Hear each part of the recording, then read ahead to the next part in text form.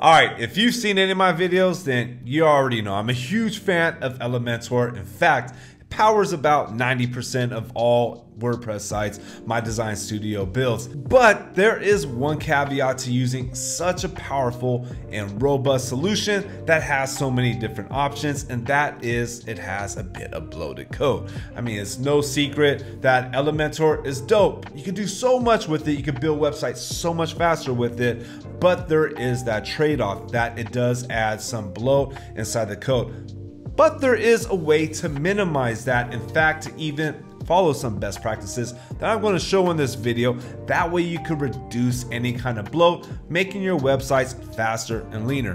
What's up everyone? I'm Jeffrey at Lytbox, and I love talking about web design and the business behind it. If you want to stay updated with more web design related content, then hit that subscribe button. That way you can get notified when I drop more gems. All right, let's go ahead and get into this tutorial. And what we're going to do inside this video is I'm going to show you some best practices on how to use Flex with Elementor. That's going to reduce a lot of the bloat that's inside your HTML. Now, I know I'm going to use some terms that are a bit techy, but I'll go ahead and make this very simple and hopefully do my best to make it easy to understand. So let's talk about Flex, and let's start off by what is Flex. Flex is a display property in CSS that makes it easier to design flexible, responsive layouts, structures, and arrange elements within a container. All right, yeah, that was a bit of a mouthful. Basically, Flex gives you flexibility on positioning and where to put your elements within a container. So think of a section in your web page like this.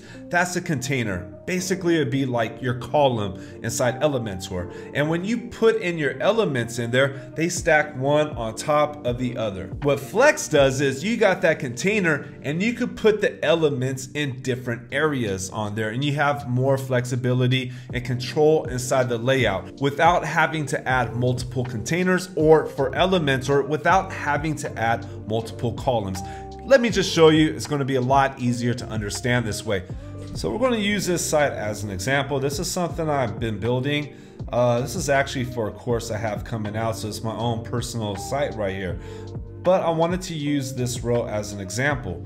So you see here that I have 4 columns up here on the top, and I have the same exact 4 columns on the bottom. Even when I resize them, they're all the same. So they look identical, but they're actually built differently, because this top one right here, this is all just inside one column. It's all wrapped together using Flex right here and laid out using Flex. Where this bottom one right here, this is being used with the traditional 4-column structure. Let me show you in the back. So we have this top column here, and you can see in my section I have just 1 column here, and everything in here is being laid out horizontally. These are actually just icon boxes in Elementor, and they're all aligned horizontally inside one container. Then we look at this one right here, and each one of these are columns, and it has one same exact icon widget inside each column to lay it out as well. The problem is using this method right here, this is where we start to add a lot of bloat, and this is an opportunity that we have to reduce that bloat and to make your site leaner, because each time you use a column, there's extra HTML and div wraps that go around that. So if we are using 4 columns inside 1 row, we have 3 times more div wraps on those columns, where if we're just using 1 column. Now, first off, let me explain. I'm going to be using the word flex a lot, and that's because that's the correct technical term. That's the correct term of the property that we're going to be using. But you're not going to see the word flex at all in your Elementor settings or control panel. But I will show you where it's at. It's actually in your positioning. But before we get into that, let me go ahead and explain how this all works and how the default settings work. This is a bit more of an in-depth tutorial, but that's because I'm really hoping by the end of this that you're able to wrap your head around it, because that's what's really going to help out by really understanding how this works. You're going to be able to apply this in all your future projects. You're going to be able to look at the way you're adding your elements inside Elementor differently. If I just go through too quickly though, you might not really get the whole idea and concept of it. So please bear with me. Okay, let's go ahead and show you the default. So I'll add a section here and we'll just go ahead and add one section. Let me put some padding here just so we got some wiggle room. If we add an element, say we add the text right here, you can see it covers the full width. When I hover over it, you know, this little blue box right here, that shows it's covering the full width. And that goes with any element I add. I could add a button right here. And this little button that's only about 60 pixels actually is taking the full width. And so on. And basically, this is the display block or inline block property, and that is default. It's default with Elementor, and it's default with all the browsers that use for their display property. And what it does is it stacks things on top of each other, and it stacks them at 100% width. That doesn't really give that much room to build layouts. It doesn't really give that much room. The only option you have is to create multiple containers or multiple columns in order to control the layout. And that's where we get a lot of the bloat, by having all those different containers. So flex, what that does is this turns something that's 100% width, and you're going to find it. Okay, so this is where you find flex and how you find where to change going from block to flex. Navigate over to advanced, scroll down to positioning, and right here underneath width, this is it right here. This is where you find your settings to go from block to flex. You're going to have 4 different options here. Default and full width 100% are exactly the same. By default, it's full width 100%. That's why it shows it's taking up the whole space in the container. Inline auto, this changes it to flex. This changes it right here to flex, and you will see now it does not take up 100%. It only takes up the space of the element.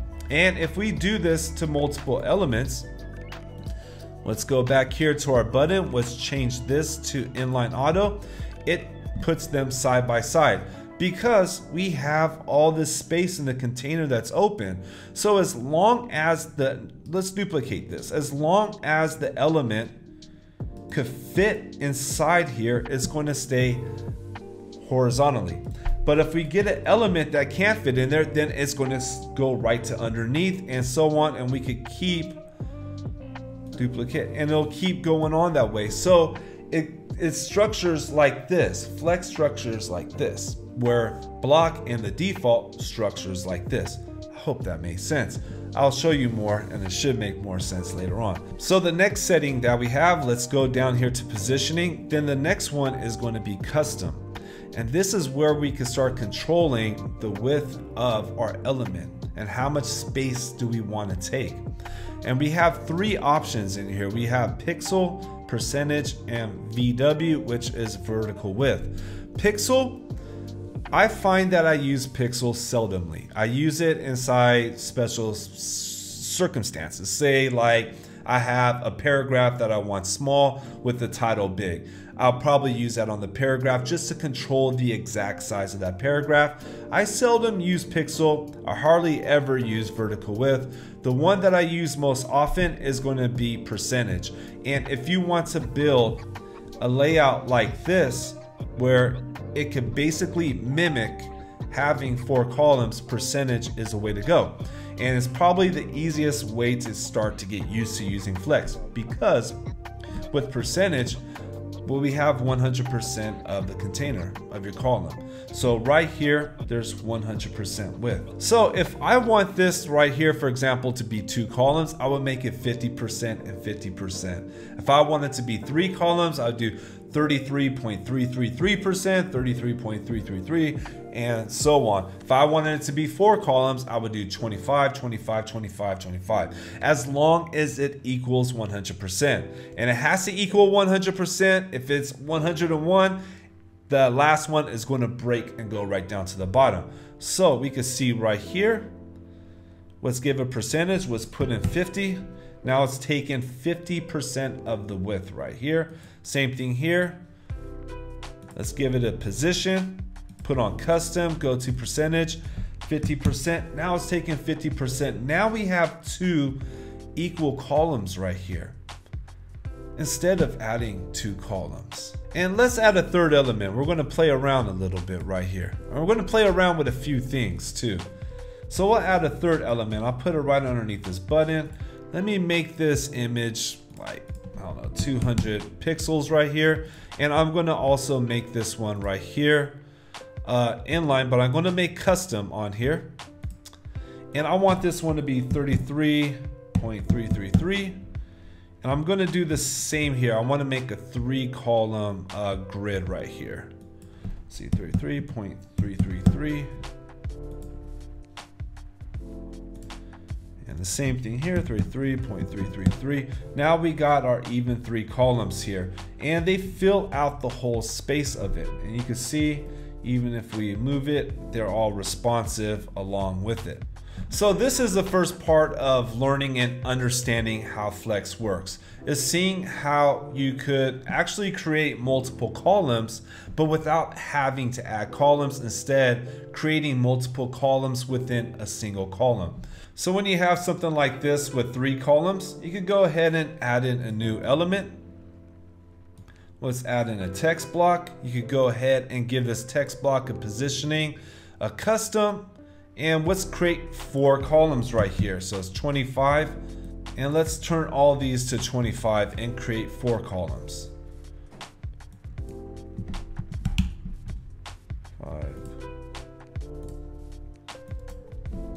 25 and 25. And now we're just using random elements right here, but I want to give you an idea of just how powerful this is and how much it could be used. So here is a web page I created. This is for a course that I have coming out on creating maintenance plans and selling them. This one right here, I have a lot of sections with multiple columns. I got this one with 3. This is all wrapped inside one column. I got this section right here with 4 spaces with 4 blocks. This is all wrapped in one column as well. What I did here was I made this 50%.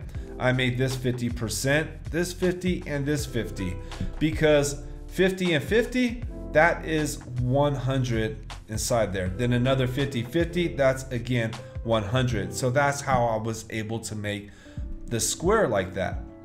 Down here, I got another one with 4 that's all wrapped inside just one column. And right here, I have 8 of them. I got an 8 section grid, and this is all wrapped inside one column, 25% each, and they just stack a line in line. And then when you do 25, 25, 25, and 25, and then you put the next 25, it stacks up down here. So let's try that here. I'll duplicate this, and you can see how they start to stack up just like that. And then we could duplicate this one. And you see each one's 25. That makes, you could keep making grids like that. So this is Flex and Flex layout. Next step is having more control over the positioning, more control how they lay out, and now that's what I'm going to show you. All right, to do this, let me go ahead and add a couple things right here. This one, let's actually do a menu. Let's make a menu right here. I'm going to show you how you could use this inside of a menu. So I'm going to style this up really quick.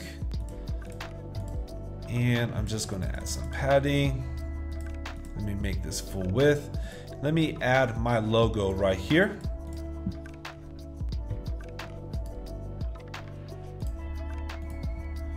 All right, I'm gonna align my logo to the left. I'm gonna make it full, and I'm gonna make this 250. All right, big logo. And let me add a menu. I don't have a menu right here set up. I'm just gonna put a list that could be like it. So let me add my icon list underneath here. Okay. Let me do this. Menu item.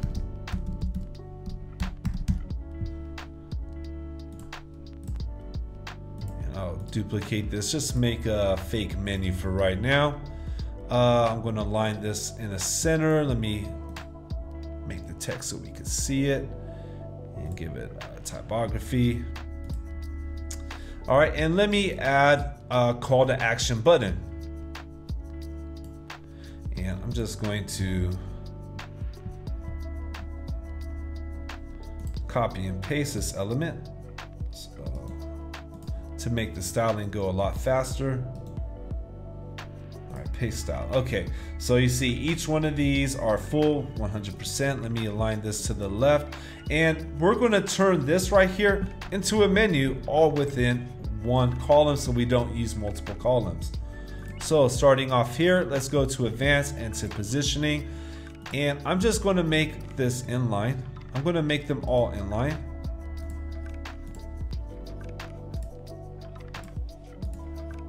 We're not going to give any custom sizes to them right now because I want to show you the controls and how to control them. All right, so they're all inline, but you notice that, you know, they're not really, they're all side by side, but they're all kind of like on top. It looks really messy right here. So where we're going to find the controls is inside your column settings. So go over here, click to your column, and you're going to see the vertical line and horizontal line. These two right here are your controls for flex. This is how we control everything that's going to go on with your flex. Let's start by the vertical line. You can make it go at the top, which is default. You could go in the middle, so everything lines up horizontally perfectly.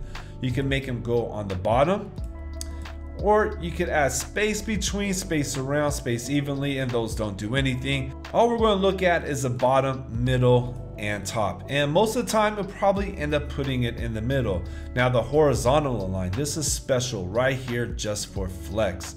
So we got start, center, and space between, space around, space evenly. Start is the default, and that means is where it starts, is all the way to the left. In the center, it aligns everything inside the center, and this is controlling all elements right here. You see that we're controlling all the elements within our flex box. And then the end is going to push it all the way to the left. What we could do here though is we could put space evenly, and space evenly is going to wrap it from the first element's going to be all the way to the left, the last element's going to be all the way to the right, and whatever's in the middle, you're going to have even spacing. There we go, we got our menu right there. That would be enough to create a good menu layout. But let me show you the other options we got. We got space around, which just makes the spacing even around everything. It doesn't spread it out though. It's the space between spreads everything out. And then space evenly, which creates even padding in between each section. With this one, I would just put in space in between, and there we got our menu right there. And as you make it responsive, you see it's fully responsive right there. So that is how we work our controls. Now I'm going to do one more example right here. I'm going to do something a little bit more complicated here. I'm going to do 2 columns. I'm going to build something similar to this right here. And I'm going to show you how I build something like this. So I'm actually going to copy and paste some of the elements to make it go a lot faster. Copy this. First, let me add some padding. What I usually do is I always put 12. I like 12 on my right and left, but on my top and bottom, I either put 80 or 100 always. Here I'm gonna put 100. I like to keep consistent top and bottom paddings, and I never use margins on my sections as a rule of thumb. So let's go ahead and just paste in these elements here.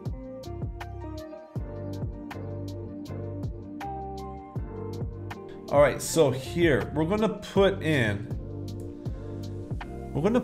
icon boxes right here, and I'll put the image box here, and let me go ahead and style this one up right here, line it to the left. So I want to make this one 50% of the width. So I'll put this here, go to percentage, make it 50,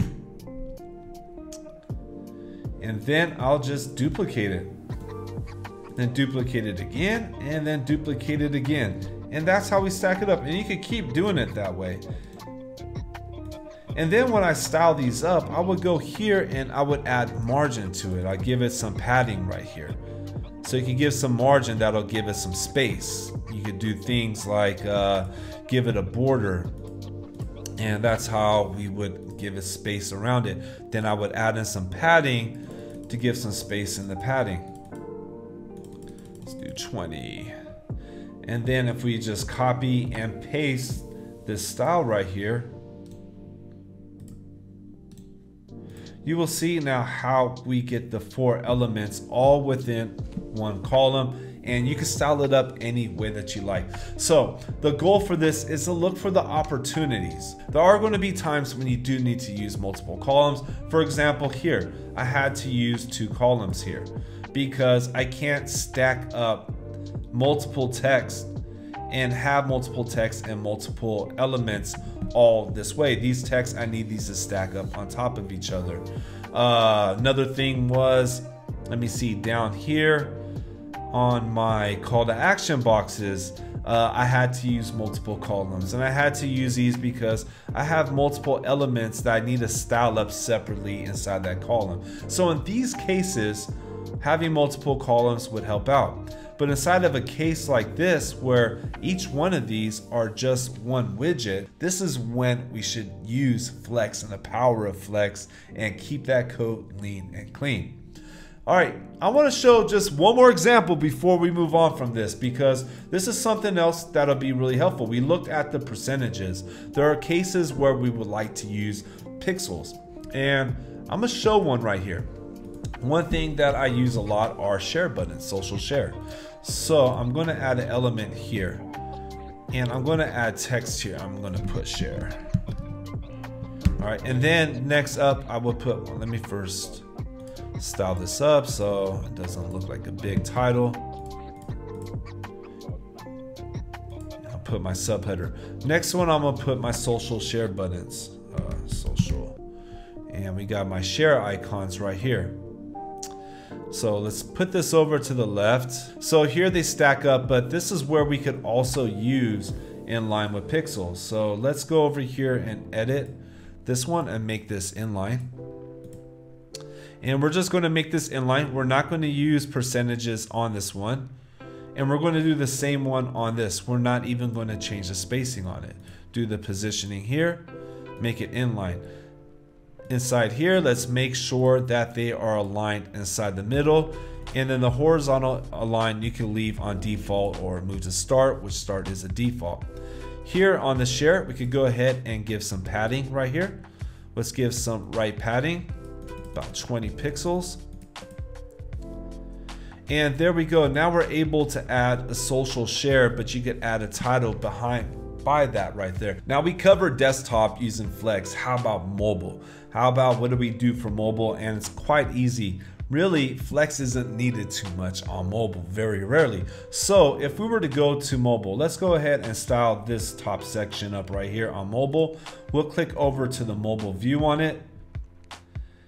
And oh, we could actually just do this one. Let's do this one in mobile view. So this is still at 50%, so it's still taking 50% of the width. All you got to do is go back to your positioning and put it down to full width. And you would just do that on each one of them. I'll just copy and paste that style.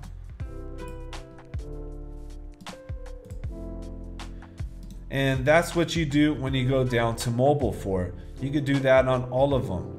So each one of them, this is still taken up 25%. Just go down and make it full width, and then make all of them full width, and they'll stack on top of each other again. Mobile and setting up for mobile is actually pretty easy. Then you just gotta play around with your paddings and margins. And always I suggest whenever you're styling up for mobile, make sure you have your phone and adjust your paddings and your margins and everything according to what you see on your phone. There's so many different ways you could build a layout, and I've been experimenting, I've been practicing, and I've been finding best practices. I can tell you my very first sites on Elementor were all just learning experiences, but after building it for so long and trying out so many different ways, I found out these best practices. So something like this social share icon, I could probably build this 4 different ways, but not all those ways are really the best way to do it.